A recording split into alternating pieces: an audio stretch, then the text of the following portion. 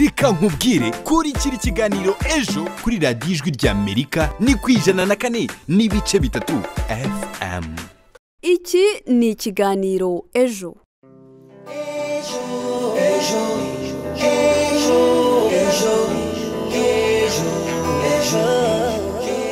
Ijana na kane n'ibice bitatu FM ijwi ry'Amerika niyo uteze amatwi, nanjye nguhaye ikaze mu kiganiro ejo cy'uyu munsi, mutegurirwa kandi mukakigezweho n'umuryango Ejo Youth Echo ukoresha itangazamakuru mu kwimakaza umuco w'amahoro mu Rwanda no mu karere k'ibiyaga bigari.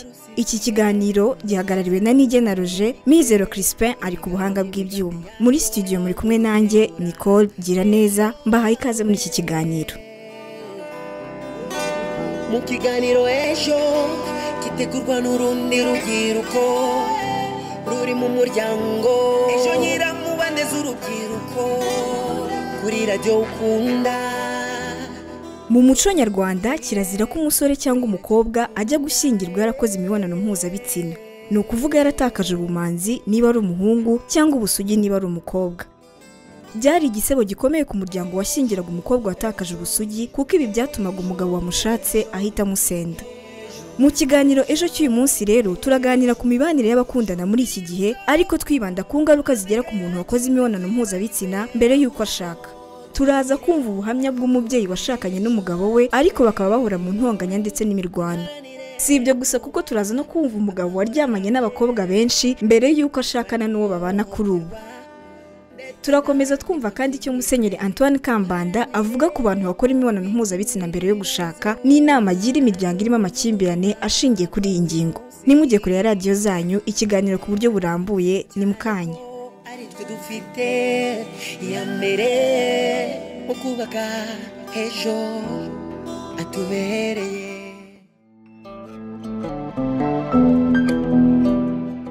Mu mateka y'u Rwanda, iyo urebye ku miterere y'uko abasogokuruza bacu bagiye bagura imiryango, habagaho guhura kw'imiryango yaba ku ruhande rw'umuhungu ndetse n'umukobwa, bakaganira ku buryo bahuza abana babo.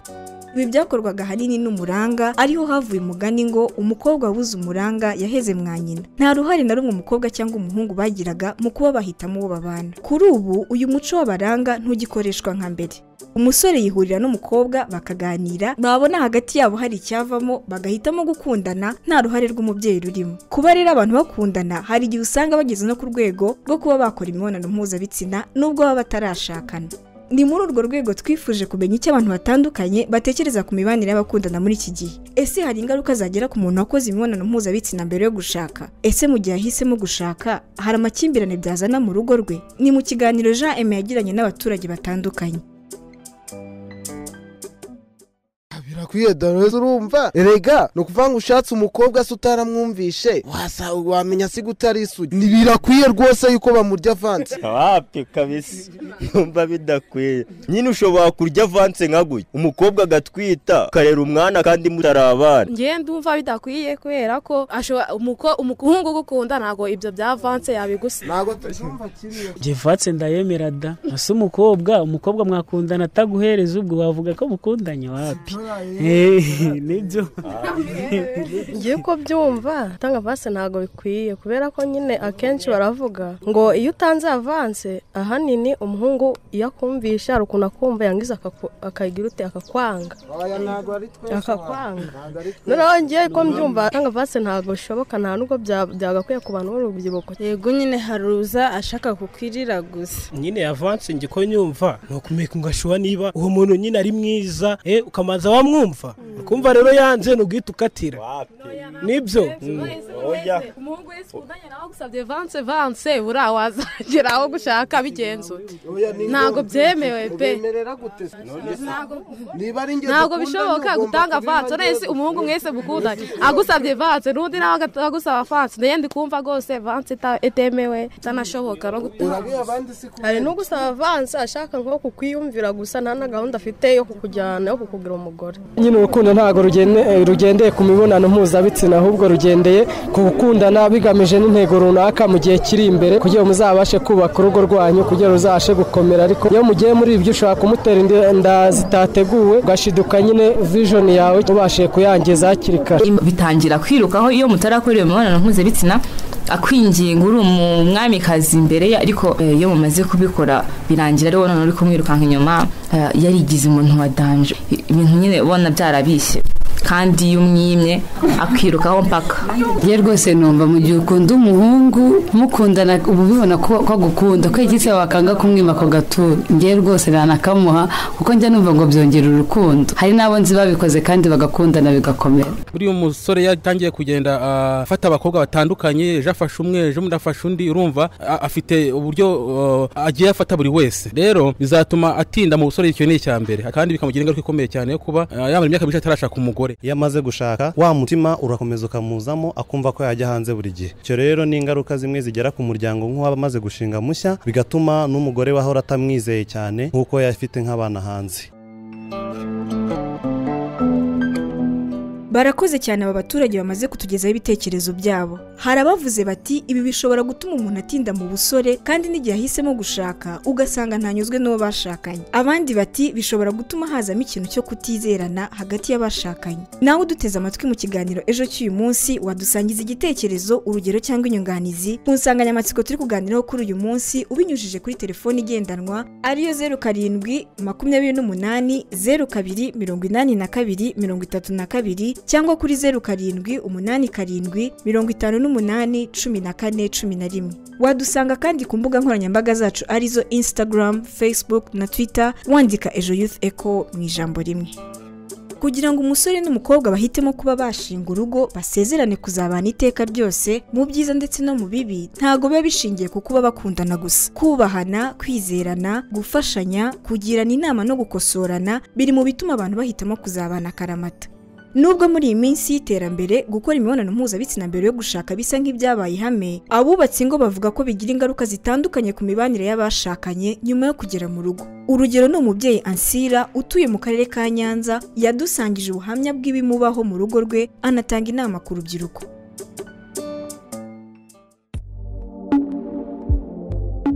Murakoze. Mu by'ukuri umuntu iyo agize urugo n'umugabo umuntu ahura n'ingorane nyinshi kuko hari igihe witwara neza nk'umuca inyuma ukaba umwana mwiza nyine ukumva yuko ibyo wakoze mbere wabiretse ubungubu ari igihe cyo kugira urugo rwawe, ntumuca inyuma ntugire gute. Ariko we siko abifata kubera yuko atekereza yuko kuba yarakubonye utari isugi bivuze yuko ukimuca inyuma ufite n'abandi. Igihe cyose waba uri ku kazi ntakwizere ugasanga araguhamagara kenshi, wataha utinze wenda wari uri mu nama cyangwa se hari n'ikindi kintu cyagutindije mu kazi, we ntaba ari ko abyumva akumva yuko wari wagiye kumuca inyuma wari uri nyine mu busambanyi. Usanga rero urugo rwarabaye intambara mu mwanya wo kugira ngo rube paradizo nk'uko tuba tubyifuza. Kuko nk'ibyo navugaga nanjye bimbaho kenshi, ntago umugabo ajya yizera yuko naba ntamuca inyuma, telefoni yisonnye usanga ashaka nawe nko kwitaba cyangwa se kumva uwo muvugana kandi simba muca inyuma pe, ariko we nyine kuko yasanze ntari isugi ahora yumva ko n'ubundi nkimuca inyuma. Urumva rero ni ibintu biduteza ikibazo mu rugo, nta mahoro haba, duhora turwana, duhora tubwirana nabi, ugasanga kandi akenshi ingaruka ziza no kubana. Abana icyo gihe nta mahoro bagira nabo, nk'umukuru ahora abaza ati kubera iki muhora mutongana, kubera iki muhora murwana. Uyu mubyeyi Ansira w'imyaka 37 wumvikanisha ko yakuye isomo rikomeye mu buzima bwuzuye intonganya no kurwana abanyemo n'umugabo we, aragira urubyiruko inama yo kwifata. Nkaho maze kugera nabagira inama yo kwifata, ariko aho bari simpamya ko babishobora kuko nanjye cyagihe ari kwingira sinari kubyumva. Ariko mu by'ukuri nka experience maze kugira nabwira urubyiruko mureke gutakaza ubusugi bwanyu, kuko abasore bo barabeshya cyane rwose, akaza kakubeshya bikarangira akwejeje ngo tuzabana tuzagira gute, mwamara kuryamana akagusiga. Rero iyo wihanganye ukaryamana n'umuntu mwimariye bivuze yuko urugo rwawe nyuma yaho bizaba amahoro. Niyo amahoro yawe bizaturuka ahandi ariko batagushinjije yuko ari uko wataye ubusugi mu bandi basore kera. Nabagira inama rero yo kwifata rwose bakihangana. turamushimiye cyane uyu mubyeyi Ansira ku kiganiro cyiza yagiranye na Marie Claire Isingizwe aho yagize ati nashakanye n'umugabo wanjye naratakaje ubusugi ibi bituma njye n'umugabo wanjye duhora mu ntonganya n'amakimbirane adashira kuko ntanyizera. Si uyu gusa twaganiriye kuri iyi ngingo kuko mugenzi wacu Marie Claire Isingizwe yanyarukiye mu karere ka Kirehe nuko aganira n'umugabo ugerwaho n'ingaruka zo kuba yarakoze imibonano mpuzabitsina mbere yo gushaka nubwo benshi batazitekerezaho cyangwa se bagatekereza ko zigera ku bakobwa gusa mu gihe bashatse. Tumwumve turagaruka mu kanya. Ntabwo wari we twaryamanye bwa mbere kandi ishuri irenze imwe. Uyu ni umugabo w'imyaka 47 twise Damascene kubw'impamvu z'umutekano we utuye mu karere ka Kirehe mu murenge wa Nasho. Avuga ko kuba yarakoze imibonano mpuzabitsina mbere yo gushaka umugore bimugiraho ingaruka zitandukanye mu rugo rwe ngo dore ko nubwo abyaye gatatu yananiwe kwibagirwa bamwe mu bo baryamanye mbere y'uko ashaka. Iyumvire nawe uko bimugendekera. Iyo wagiye uryamana n'abakobwa batandukanye hari ukuntu bagufata, hari imyitwarire baguha, uburyo bakwitaho. Nkanjye rimwe na rimwe hari igihe nza nagera mu rugo nkabashaka gukora imibonano mpuzabitsina mu buryo nakoragamo mbere ariko umugore wanjye ngasanga ntabikunda, tukayikora ariko nkumva ntibinejeje. Naguha nk'urugero nk'ejo bundi twigeze kujya mu mahugurwa ndagenda mpurirayo n'umukobwa twajyaga turyamana, ndakubwiza ukuri ko kwihangana byarananiye. Naciye umugore wanjye inyuma icyumweru cyose, numvishe aribwo nezerewe kuruta uko naza mu rugo rwanjye.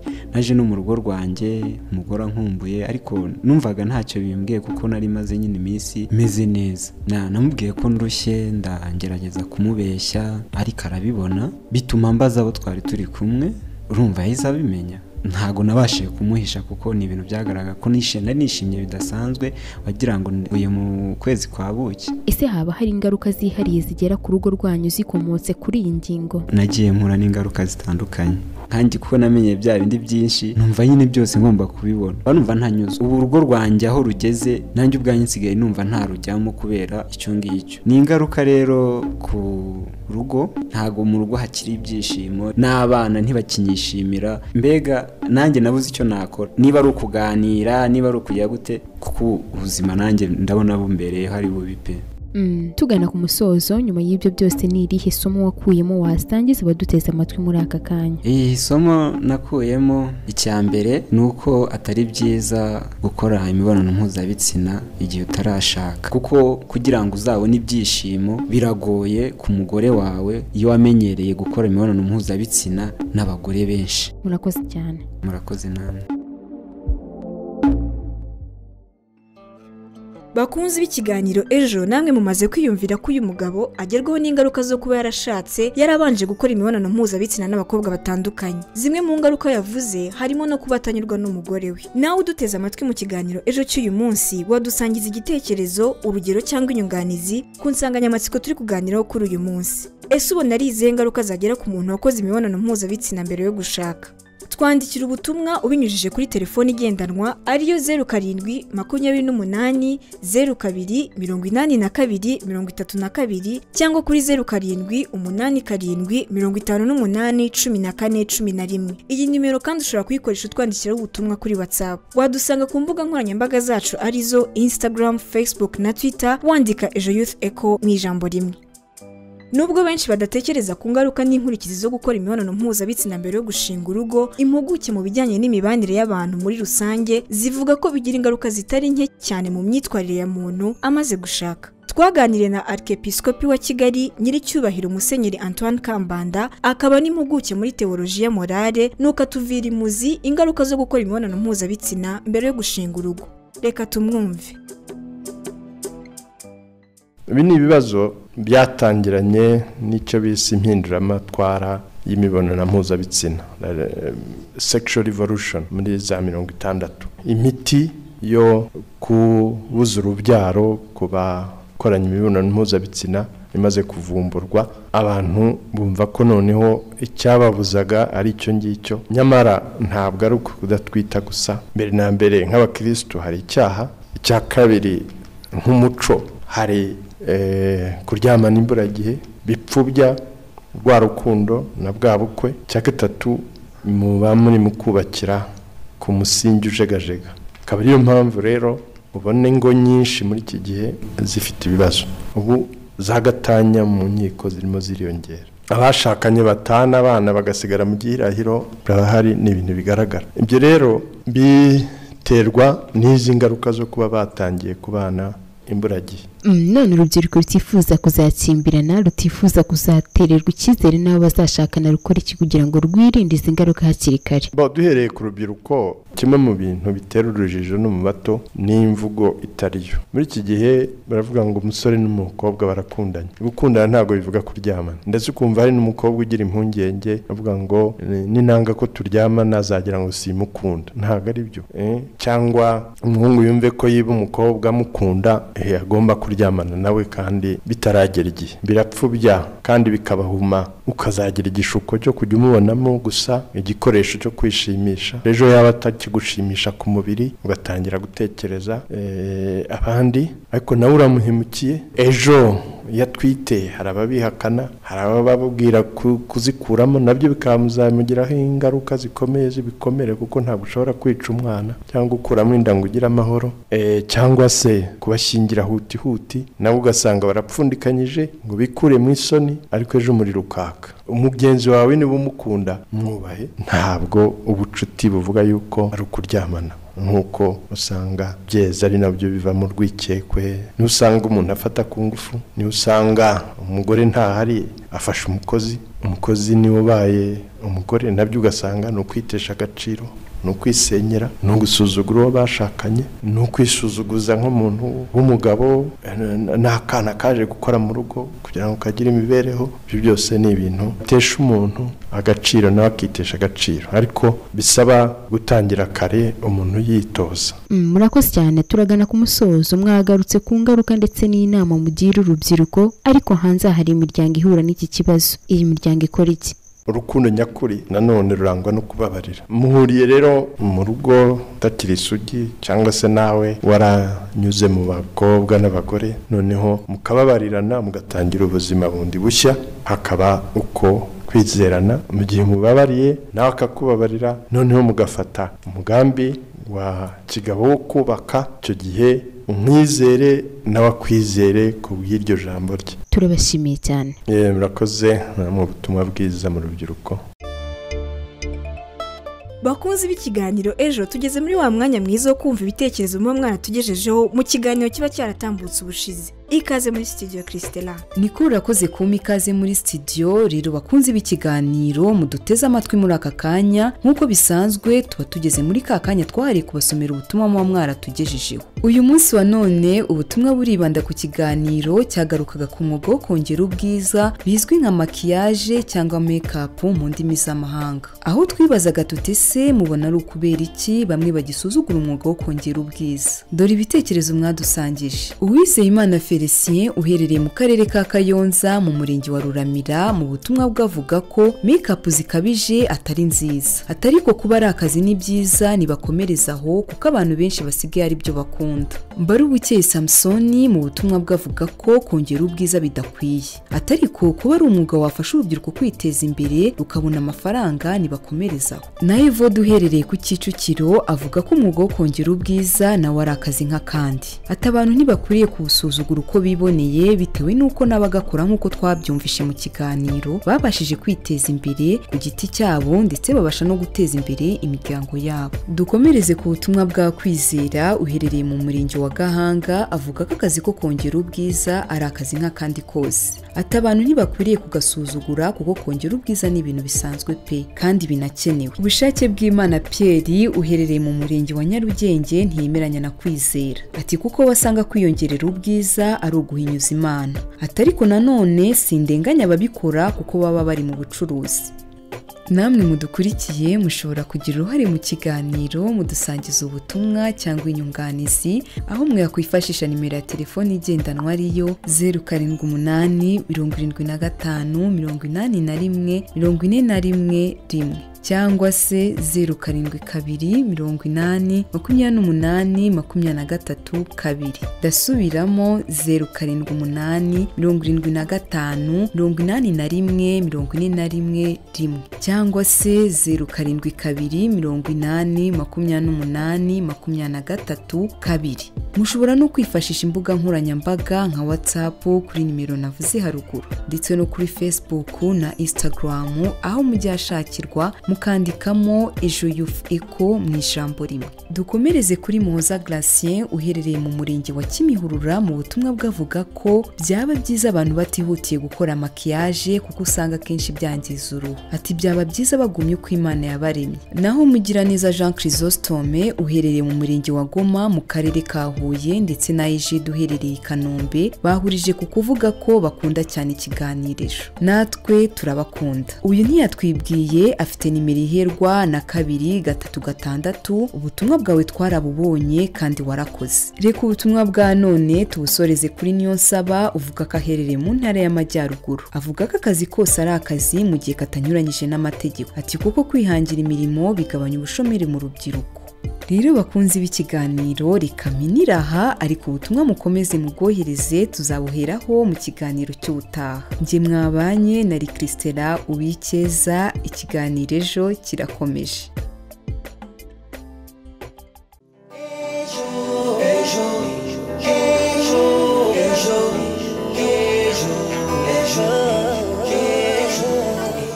Arakoze cyane Christelle Uwikeza akaba ari nawe tugejeje ku musozo w'ikiganiro. Mbere yuko dusoza ariko reka mbibutse bimwe mu byo twaganiragaho mu kiganiro cy'uyu munsi. Twumvise ibitekerezo by'abaturage bari mu bice bitandukanye batubwira ku ngaruka zagera ku muntu wakoze imibonano mpuzabitsina mbere yo gushaka. Bamwe bagarutse ku kuba byatuma umuntu atinda mu busore, kugira abana benshi ahantu hatandukanye ndetse no kuba atabasha kumvikana neza n'uwo bashakanye. Twumvise ubutumwa bw'umubyeyi Ansira washatse yaratakaje ubusugi bwe bikaba bituma ahora mu makimbirane n'umugabo we ndetse n'abana be bakaba nta mahoro bafite mu rugo. Muri iki kiganiro twumvise umugabo ugerwaho n'ingaruka zo kuba yarakoze imibonano mpuzabitsina mbere yo gushaka, kuri ubu bikaba bimugora mu rugo rwe kuko yumva atanyuzwe n'umugore we bigatuma amuca inyuma. Musenyeri Antoine Kambanda nawe yagiriye inama urubyiruko agira ati kuba inshuti n'umuntu ntibivuga kuryamana. Ku miryango yubatse yabagiriye inama yo kubabarira kuko urukundo nyarwo rubabarira. Bakunzi b'ikiganiro ejo mwakomeza kudusangiza ibitekerezo byanyu ku nsanganyamatsiko twaganiragaho kuri uyu munsi. Watwandikira ubutumwa kuri telefone igendanwa ariyo 07 28 02 82 32 cyangwa kuri 07 87 58 14 11. Iyi nimero kandi ushobora kuyikoresha twandikiraho ubutumwa kuri WhatsApp. Wadusanga kandi ku mbuga nkoranyambaga zacu arizo Instagram, Facebook na Twitter wandika Ejo Youth Echo mu ijambo rimwe. Ubutumwa mutwandikira tuzabucishamo amaso mu kiganiro cy'ubutaha. Reka ngushimire wowe twabanye kuva mu ntangiriro z'iki kiganiro, wibutsa ko ikiganiro ejo mugikurikira ku 104.3 FM ijwi rya Amerika. Nshimiye bagenzi banjye bamfashije gutegura iki kiganiro cyari gihagarariwe na Nige na Roger, Mizero Crispin ari ku buhanga bw'ibyuma. Nje nitwa Nicole, gira neza, mukomeze mugire ibihe byiza. Ejo, ejo, ejo, ejo.